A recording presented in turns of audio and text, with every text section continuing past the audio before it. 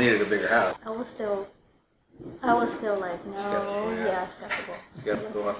It was pretty satisfying knowing that the house was already built, and it was exactly what we wanted, in the area that we wanted, and the price range that I didn't think I could get, but I wound up getting there. It was actually perfect because now we're not thinking about moving anytime soon because it's exactly what we needed. And that's what we wanted. We didn't want to be moving.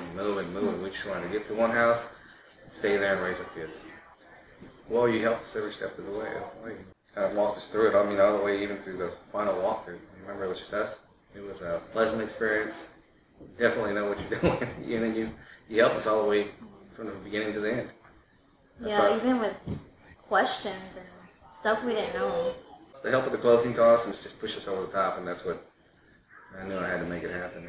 And just having more room, God, it's a blessing. Did you think you could live in a house like this? No. No, I didn't. I didn't. What would you say to somebody else who's thinking the same thing right now? If I could do it, anybody could do it. It's not that hard. I mean, there's obstacles, of course, but nothing you can't get through if you really apply yourself. I mean, even if you just try. Yeah, that's where we started. Just have a conversation, and 3 months later, Here we had are. my house.